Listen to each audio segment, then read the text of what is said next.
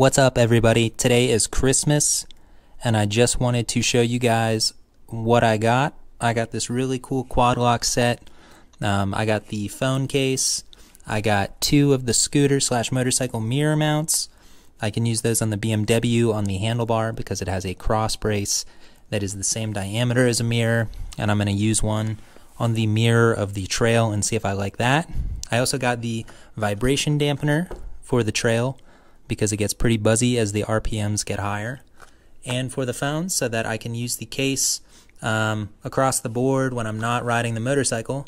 I got a phone ring stand for the back of it that should pop out pretty easily, but it'll let me hold it a little bit better. And so I am excited to get all of this together. And so I'm going to get these mounted to the motorcycle today, and then I'm going to pop my phone in the case here and see how I like that. So give me just a second here while we do that. Alright, so first things first, let's get this iPhone case opened up here. Has a nice pull tab. Pop this case out. We have our case, some warranty information here. Overall, the case looks really nice. It's really nice quality. It's soft, but it has a texture to it, so it's not going to get slippery. Has nice padding on the inside to protect your phone. And this doesn't bulge too much off the back. It's really actually quite slim. Good volume buttons, control buttons on it, and it leaves obviously the charging port open and the microphone. Let's pop the phone in here and see how it looks.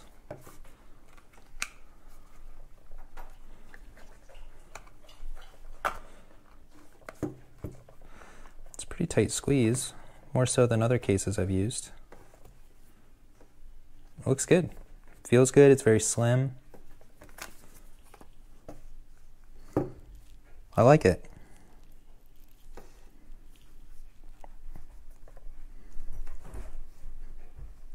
I don't have a screen protector on right now, but I will add one obviously if I'm using this on the motorcycle. But that's not too bad. I did not get the dust cover that they make. I might get that in the future, but I really don't think it's going to be an issue.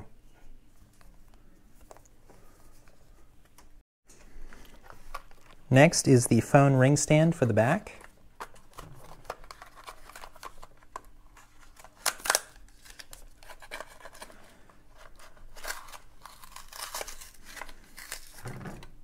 Oops, ripped that pretty good. 100% compatible with all quad lock cases. So if I get a different phone in the future and a different case, I can still use this. And it comes with a mini carabiner for your keyring, which is pretty cool. So this will just pop out like that. Let's put this on the back. And it fits into that same interface, obviously. So it'll just turn into place, I assume. Yeah. Wow, that's nice. Makes this grip on the back a bit more even, a bit more smooth. Gives you a nice place to hold on. If you're taking pictures or walking over rough terrain maybe with the motorcycle, trying to get a good picture. Or if you want to set your phone up and watch something when you're camping or when you're at home. It doesn't swing open at all.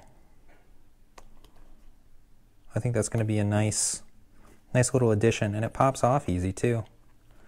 You just have to turn it and it'll come right out. Put it back in, turn it, and it's on. Very cool. Very intuitive, very easy to use. Very clean design. I like this a lot. Alright everybody, I am out in the garage and I have my scooter / motorcycle mirror mount and my vibration dampener accessory for the quad lock. I'm going to get them installed. I actually just installed these on my BMW, not a vibration dampener, but the scooter motorcycle mount, and it came out really nice and it's super easy, so I thought I would just show you guys how to do this in line with the rest of the review of this. So they give this nice little pull tab, but I am struggling, and I ripped it. And now it is open.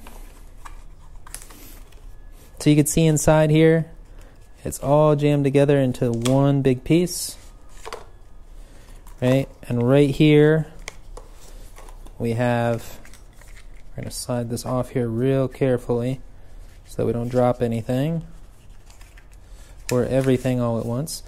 We have the quad lock itself, and then we have 3 different spacers to fit around the mirror.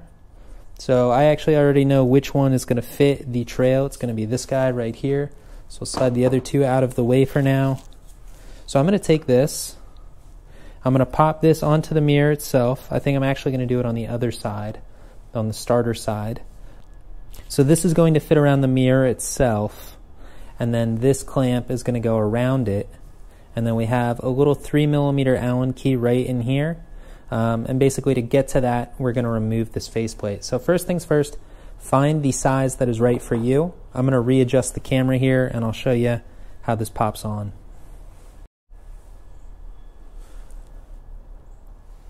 So what we want to do is we want to take the correct spacer, right, and we want to pop it. Literally, it has the cut in it, so it's literally just going to pop on around the mirror. You can see mine's a little loose, but if we apply a little pressure, it stays in place, right? So now what we're going to do is we're going to take the supplied 3mm wrench, which looks like this guy right here, just a little Allen key, right? And we're going to remove this faceplate.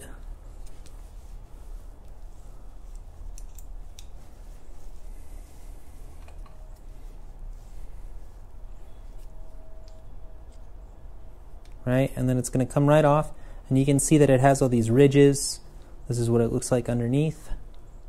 Be sure to not drop your screw.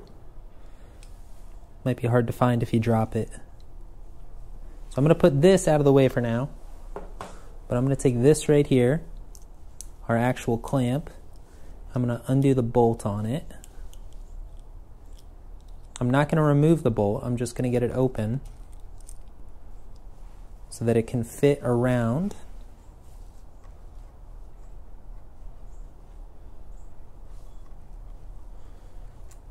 So it fits right around there. Now I'm just going to tighten it down. And I'm not going to go crazy this first time around. I'm going to get it snug. But I'm going to come back and do all this again, because what I want to do is figure out the correct position for my quad lock. I think that that is going to be right for mine. That's not bad either. That's pretty much at the side though, so I'm going to go ahead and tighten this down.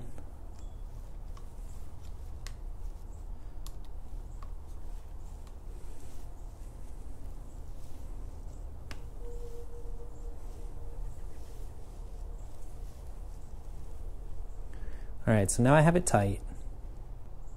Okay, now what I want to do is make sure that my phone is just going to snap on there correctly. So I'm still getting used to where I have to hold the phone while pushing it on. And that's it. I think that position is really good. Slide this away so maybe you can see. I think that's pretty good. And then if I want, I can have it like that. It's out of the way of my hand. It's out of the way of my mirror. I like that. I think I'm pretty happy with that. So now what I'm going to do, I'm just going to release the phone. I'm going to undo this mount, or remove the faceplate.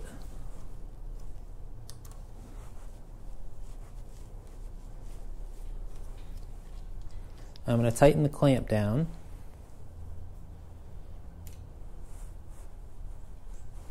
I want to make sure I have it nice and snug. And then because the trail is a 125cc single cylinder and it gets pretty buzzy, I want to use my vibration dampener on this setup. So what I'm going to do here is get this box opened. Now let's get our vibration dampener out. And you can see that this is the same setup, has the same 3mm Allen key, and then on the back here it has all the ridges. And then our screw is actually set within there. So I'm just going to mount this on. Again, real simple. Just get it to the correct place for yourself. Get your wrench down in there.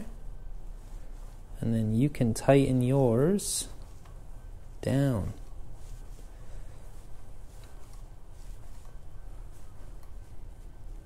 Cool. So mine is tight.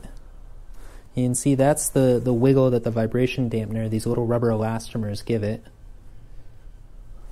so that it doesn't mess up your phone camera if you're on a bumpy road or your motorcycle's getting buzzy, which mine does both. I'm always on bumpy roads and it gets quite buzzy. So now we will just take our quad lock, get that position correct again.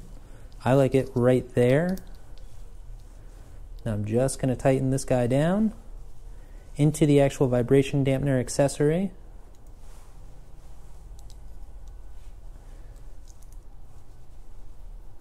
And I'm just going to tighten that down. Not going to go crazy because I don't want to strip that bolt or anything. It's just a 3 mil, so it doesn't really have that high of a torque. And that is it. Take my phone again. Make sure that everything is correct. And that's it. I think it looks good.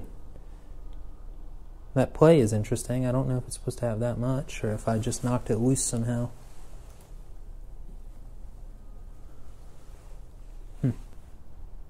Well, let me show you what it looks like on the BMW and how I did it there, because I used the same scooter motorcycle mirror mount, but it mounted actually to my handlebars. So let's take a look at that real quick. Alright, here's our setup on the BMW. So you can see that the BMW has this weird crossbar across the handlebars right here. This is actually the same diameter. I took some digital calipers and measured, but it's actually the same as the mirror on the trail. So I thought this was a really good way to save a little bit of money and have a really clean mounting system here. And yeah, it's kind of hard to tell from this angle, but it is centered with the middle of the bike, or the middle of the dash, I should say. And you can see that with my phone, just take it, snap it into place, and it looks good. It doesn't contact anything. Position is good. Everything looks good with it. So I'm really honestly happy with how that is sitting on there.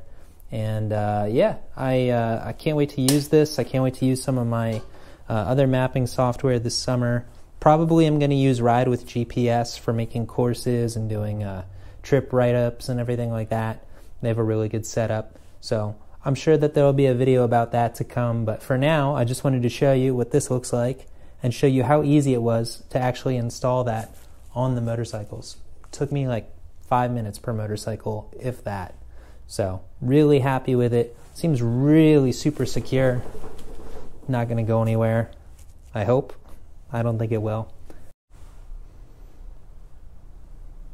So I'm a little bit concerned about the play with the vibration dampener. This is the play. I don't know if you can see this very well. Let's kind of turn this at an angle. Look at this play. This is crazy. I did take everything off to make sure that this is tight. And the weight of this lets it wiggle like this.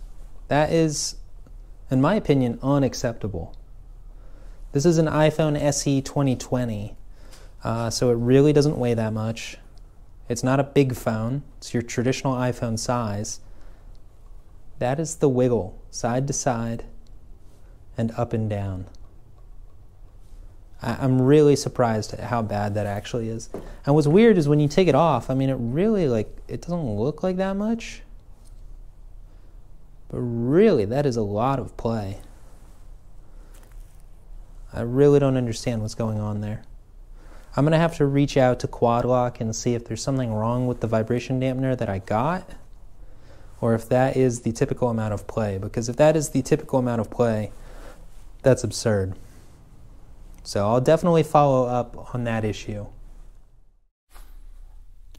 Okay, so I wanted to follow up on this, and this is kind of the reason this video didn't get posted sooner, but basically after filming that last segment about how this is just a significant amount of play, I reached out to Quad Lock via their chat on their website, their online chat service, and I got somebody in their support room, and that person took my complaint, or heard my issue, I should say, and basically asked to see a video. I sent them a video, and they agreed that that didn't seem totally normal, so they reached out to their service team, and about a day went by before I heard from them, but they sent me a replacement. So they agreed that that didn't really seem normal, and that another one might be warranted in this situation. So I'm going to toss it on real quick and see if that changes anything. Now, in the meantime, I did ride with this, and it was fine. My phone didn't really move. When I hit bumps, it wasn't like rattling around or anything. That might be the play that it has, but I'm going to toss the other one on, and we're going to take a look real quick. All right, that's the replacement. And you can see the play is identical. It didn't change. So while I thought that that was unacceptable, I was wrong. That is standard play. Like I said, I've ridden with my phone on the other one, and when you're moving, at least on pavement, hitting bumps and stuff like that, your phone's not like flopping around. You actually barely notice it. And you can read the screen and everything. It's not like it's shaking the whole time or anything like that. So honestly, I'm pretty impressed, especially with Quadlock's customer service. I have no affiliation to the brand other than that I got this as a Christmas present and that I wanted it for a while. So shout out to them for good customer support and for sending a replacement piece at all, because some brands won't even do that. But I'm going to take this out to Bent Creek. We're going to ride this on a bumpy dirt road, and we're going to see how it does. All right, 1 second while I get the bike ready and get my phone on there, and we'll get rolling.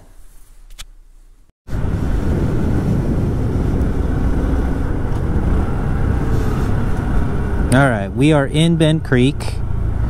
Now we can test this thing off-road. I have Google Maps pulled up just so you can see the phone, see it moving, see what it looks like where I mounted it. I have it mounted off of the mirror because I'm a bit taller, and looking down all the time would be a big pain in the butt. The cons of mounting it there are, I assume that if I ever crashed, that would be in a really good spot to take an impact. So, you know, you figure out where you want to mount things, but that's where I put it, and I'm willing to deal with the consequences of putting it there. So I guess I'm going to purposely steer towards some bumps.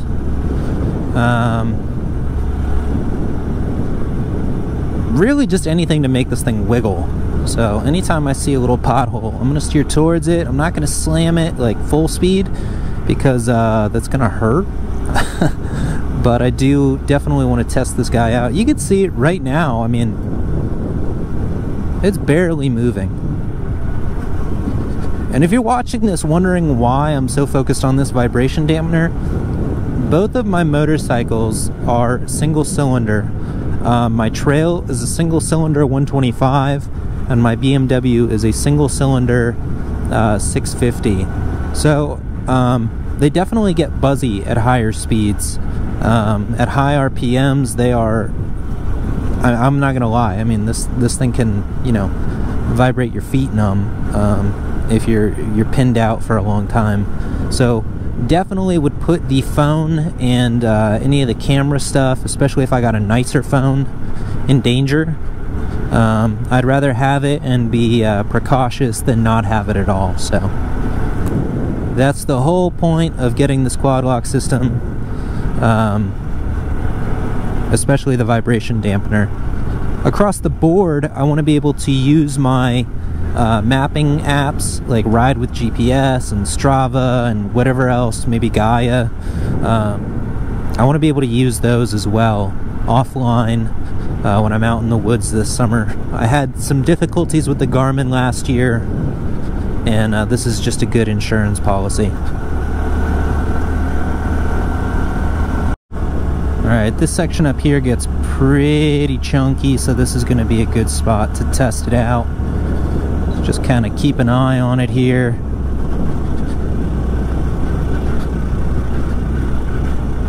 You can see it, I mean, it really isn't like flapping around or anything. It's quite stationary. If the screen was on, I'd be able to read it just fine, or see the direction arrow and follow it accordingly. This is pretty washed out, and I'm not having any problems with it. So really, you can see that it's high quality, and I'm really excited to use it this year. I think it's going to be really great to have my phone mounted up there, to be able to see maps easier. But we'll see. Only time will tell. This is just my initial impression. Make sure that you stay tuned for a long-term review in the next 3 to 6 months, and I'll give you more insight into what I like and don't like about it. But I'm gonna keep on riding since it's a beautiful day. Make sure you like and subscribe. If you have any questions about the quad lock or the installation of it, drop me a comment below and I'll try and get back to you as fast as I can. And until next time, peace out, everybody.